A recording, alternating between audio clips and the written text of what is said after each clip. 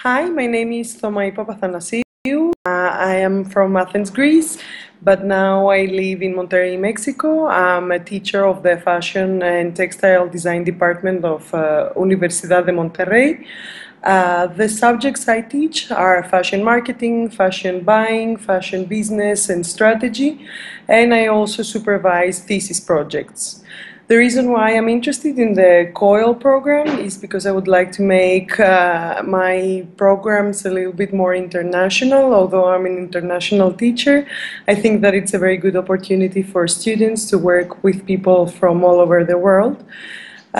This is the perspective I always try to give in my classes, giving them information from businesses and things, how they happen all around the world.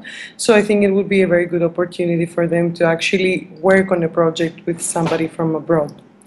I'm open to work with anybody from anywhere in the world that they share the same interests.